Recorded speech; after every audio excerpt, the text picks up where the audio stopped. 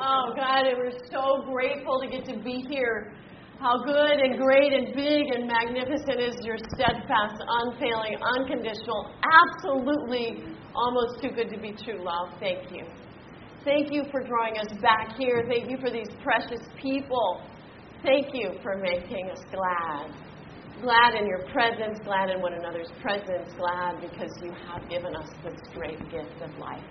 Would you continue to be present? Would you speak into me that I might speak your words? In Jesus' good and mighty and amazing name. Amen and amen. So probably you've all had some sort of performance review when you got to today, right? And hopefully they didn't sound like some of the reviews that I started looking up online.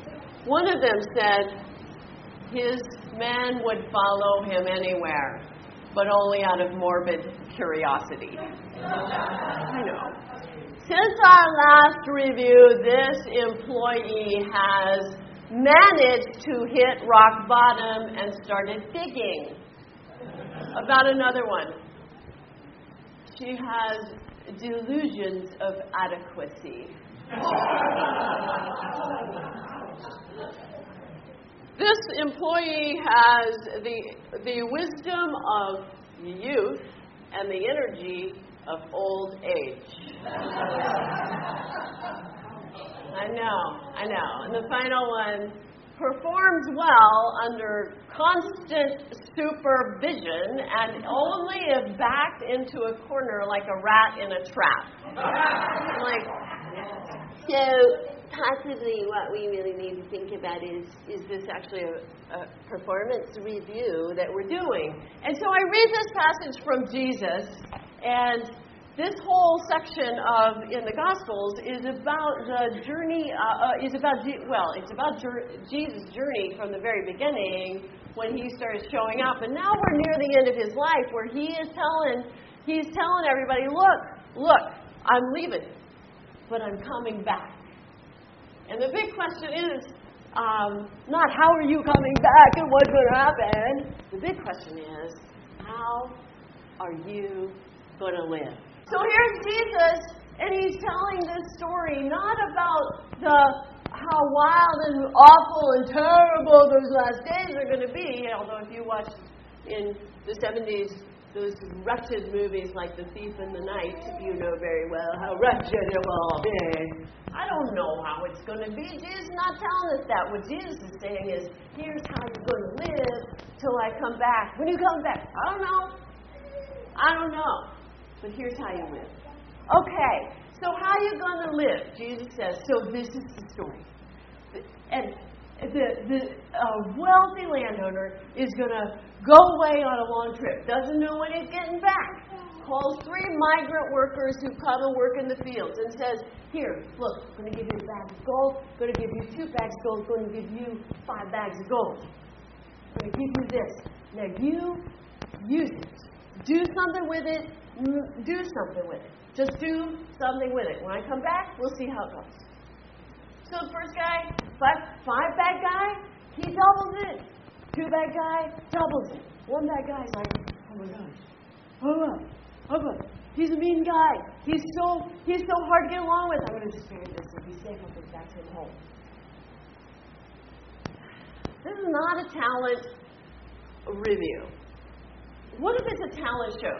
And the only thing is expected of us is that we show up with our talents. This is not a comparison. You know, if you've ever been in a talent show, have you ever been in a talent show? I steadily said no. I ain't got no talent. I'm not being in a talent show. Because right away, what do? You start comparing. Oh, they're so much more gifted than I am. Oh, I can't possibly do that. No.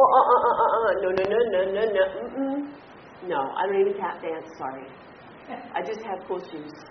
That's it. So it's not that we're having a talent show, and it's not that everybody else's talents are better than ours. Well, maybe they may not be. That's not the point. The point is, you've got a talent. And it's not about quantity of talent. It's not even about quality of talent. It's that you have a talent. And I have always misread this story. Oh, you got to make this grow. You have to make this grow. This is not a talent performance. We don't cause growth. God always brings growth.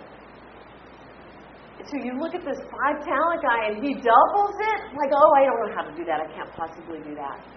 We are not responsible for the fruit. We are just responsible for the faith.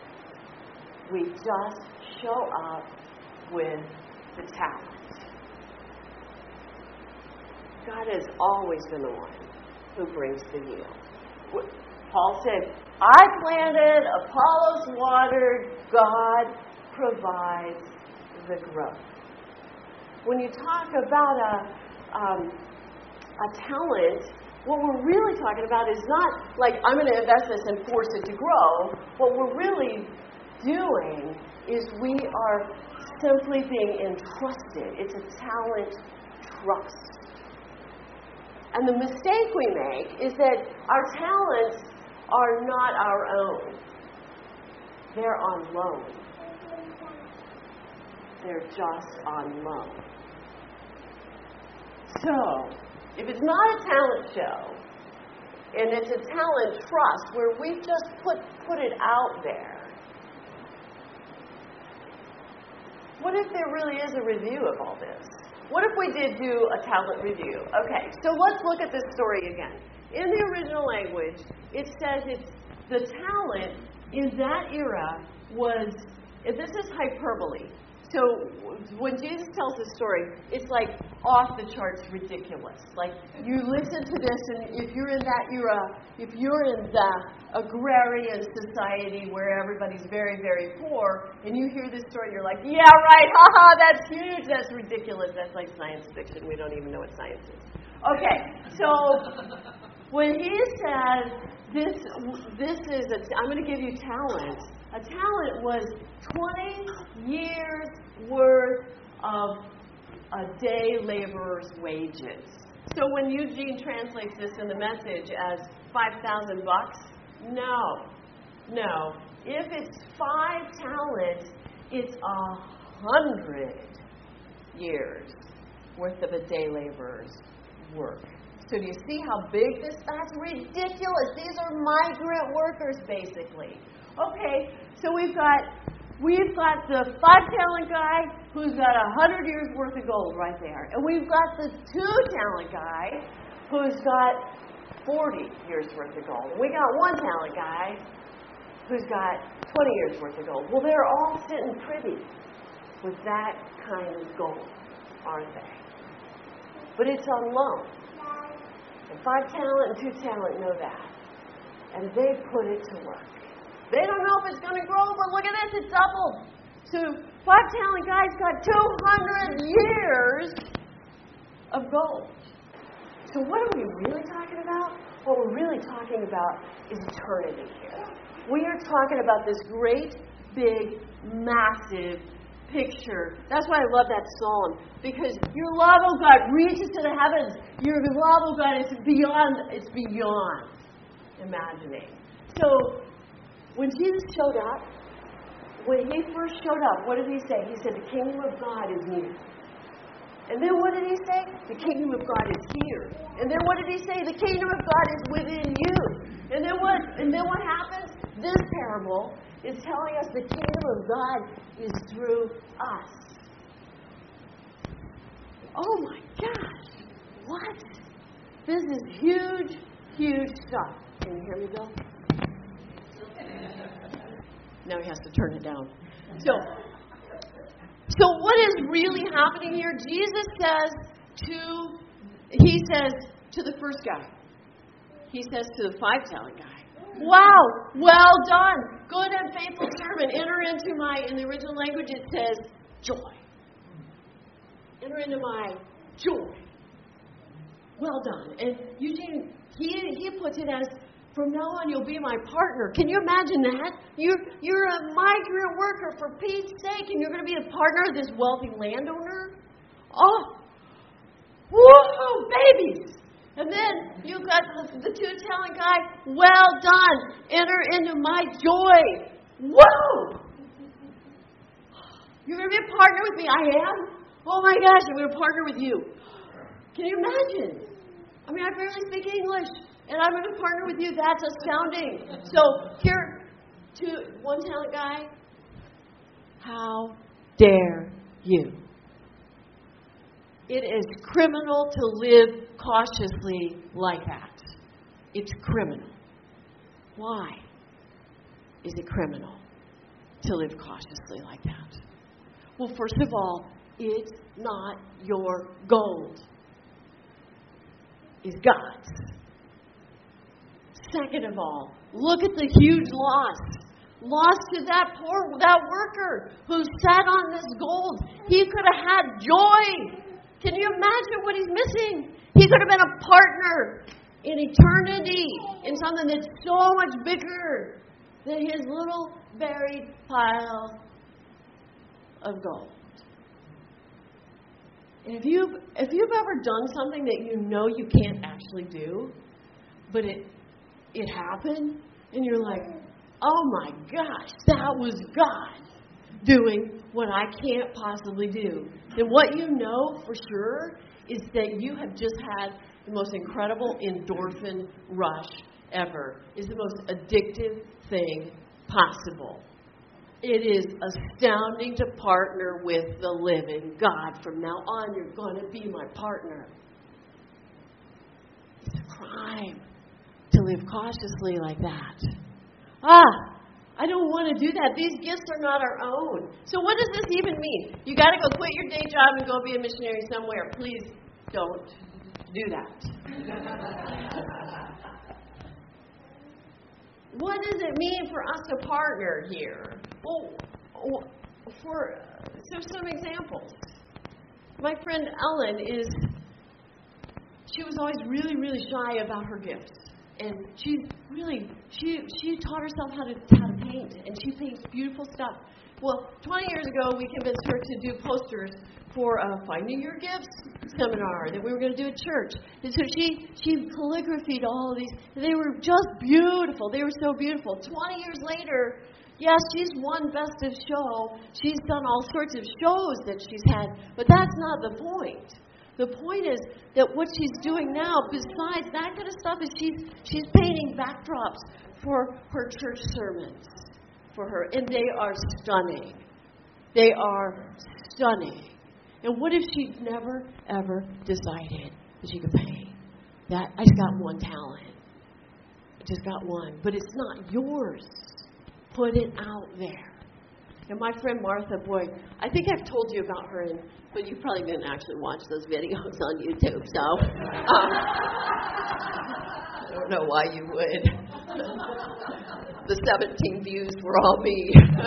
So this Martha, my friend Martha, she's this fiery, feisty, 79-year-old Hispanic. She's been in the States for 60 years, and she is fierce in her love for Jesus, and she's fierce in her love for people. And she finds all of the immigrants who don't know how to get through the system. They don't know how to navigate. And she comes alongside them and walks them through all of the services that are available to them and helps interpret for them. She is fierce. And that's her talent. She would say, oh no, I'm just a 79-year-old Mexican who came to the States 60 years ago. No. Mm-mm. Or maybe it's like our friend Tim. He just went to work every day. He's an electrician who went to work every day, did a good job. And then one day he showed up at our parsonage and he rewired the whole thing. Kept it from burning down. Because the wiring was so old. He just showed up and used his little talent. That's all. Yeah, but I don't paint. And also, I don't speak Spanish. And also, I don't know anything about electricity. It's just show up with what you do have. Everybody has a spark in them that is part of the divine. We do. And so, maybe it just looks like my friend Catherine. She's a deaconess, and she's called to the marginalized, which involves basically children. I go for a walk with her once a week. She has never met a dog or a child or a human that she didn't try and engage. We don't walk very far. Works out well. But last week, she went to the memorial service for her friend Jim, who passed away too soon, too young, as happens sometimes. And when she went into the reception, Jim was this guy full of life and jokes and funny and worked with youth and just really a wonderful, wonderful guy. And so she goes into at least the reception thinking, well, this will be better. Well, they had like 2-week-old donuts and coffee in styrofoam cups, and everybody's just sitting there like, and nobody knew what to do. And here's these 2 little boys, Jim's nephews, standing there with their dad, and they just don't know how to navigate this world without Uncle Jim in it. And my friend Catherine goes over to them and she says, do you want me to teach you a song that your Uncle Jim taught me and that we taught it to kids at camp? And they're like, oh, would you please rescue us? Yes. So she took them and their dad, and they went away into the back room, and into the kitchen where no one was cooking. And she taught them how to do the Gray Squirrel song. I will not make you do it. You're welcome. And she taught them all the motions and bushy, bushy tail, shake your bushy, bushy tail. So they did. And they went through it again and again until they learned this Gray Squirrel song. And then she said, okay, boys, I think you're ready. Let's go out into this awkward, stiff surroundings where everyone's staring at one another. Let's just go out here, and you're going to teach them how to do this song. And you're like, oh, okay. So out they go. They divide the group into twos. And the 2 boys, little boys, teach this whole group, make them stand up, and they learn this bushy tail squirrel song. And you think, where is this story going, Jane? And then they had a little contest. Okay, boys, who's the best bushy tail in the group? And then they had the dance off. They had a dance off. Those 2 had to come up here. Those 2 boring adults had to come up here and be gray squirrels. And the boys judged. It was actually a talent show. And the boys chose the winner. And I think about this whole idea of, if we are really living in eternity right now, then every moment is our talent. Every moment is our chance to connect with someone else. Every single moment is the talent we've been given. And people are the most precious commodity that we can invest in. Always, always, always. And you think, but my little bitty talent doesn't make any difference. Really? Ask those 2 little boys. It sure made a difference in their life. Lord God, I don't even know what our talents are so much, but I do know that they are on loan from you. And if eternity is within us, if the kingdom of heaven lives in us, then you're inviting us to be partners with you in this world. So whatever that little tiny talent is that you've loaned us, would you bring it out? Because we are going to say right now that we're going to show up with that in this world. And we are going to trust you to do absolutely ridiculously beyond anything we could ask or imagine good stuff with the gifts you've loaned us. And we thank you and trust you In Jesus' name. Amen and amen.